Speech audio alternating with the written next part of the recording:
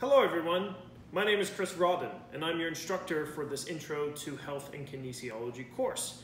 But before I got started with the course and what it all entails, I figured I'd make a video of why it's important that we get more people like you to join the health and fitness industry.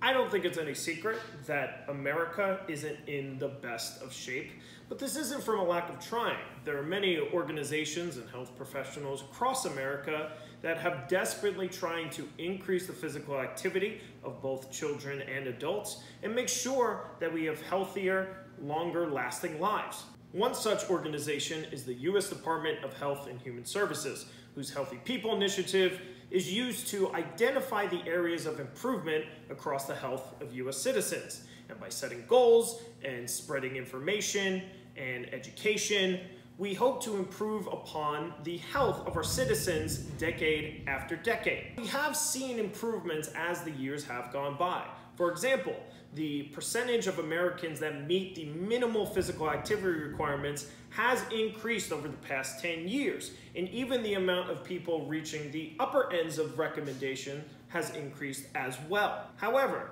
just because more adults have taken up physical activity or have started an exercise regimen doesn't mean that there aren't concerning data points. For example, one of the major goals of Healthy People 2020 were to lower the obesity rates of both children and adults, both of which have only increased over the past 10 years. Over the past 10 years, we have definitely not gotten healthier. 4 out of every 10 Americans is obese, and 1/3 of the US population has hypertension or high blood pressure, putting them at an increased risk for a heart attack or a stroke.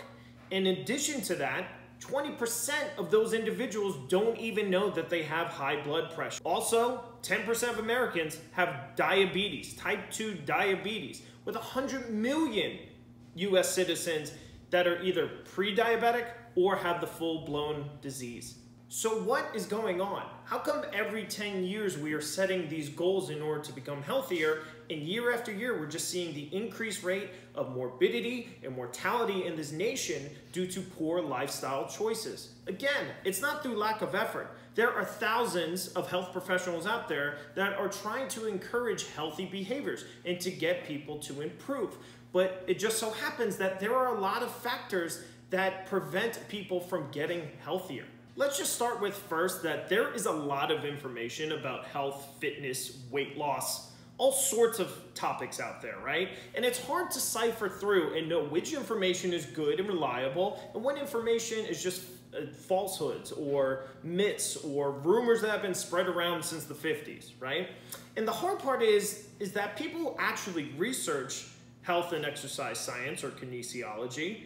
Scientists have a hard time sometimes translating that statistics and data and information to actual practical real world advice. We live in a world where most people get their information from the headlines and don't even take the time to actually read the article.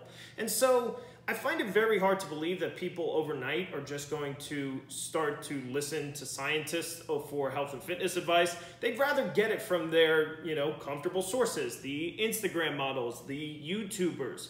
But there's a problem with this because these people, although they may be in great shape, are just models. They don't understand the science maybe or the complexities behind certain health and fitness topics. For example, if you were trying to get an elderly woman off her high blood pressure medication, what intensity of exercise, what modalities of exercise are best? If you were going to try to correct a muscle imbalance or improve on someone's agility, you need to have a lot more background information than just cut the calories and work out more.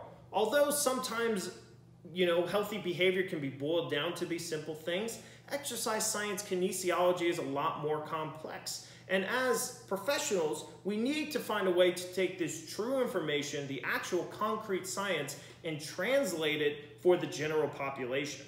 We also have to recognize as health and fitness professionals that being healthy is actually kind of difficult. If it were easy, we'd be a nation of skinny people walking around in bathing suits all the time. But that's not the case. A lot of people struggle with losing weight and becoming physically active.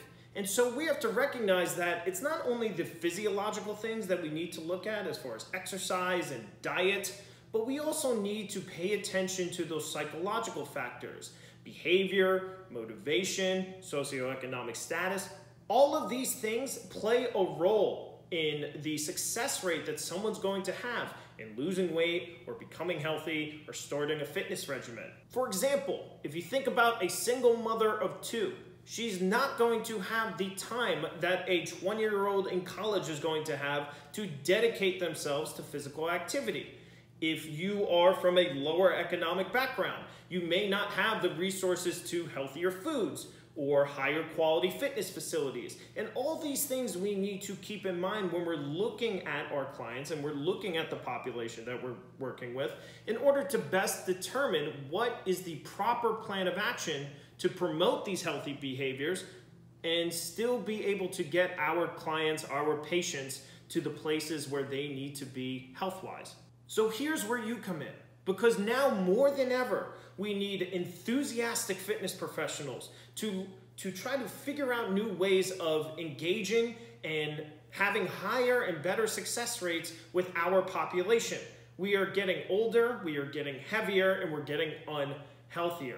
And so we need people who understand exercise science, who understand the way the body works, who understand motivation, behavior, all these different factors, and who are able to translate this information to a population.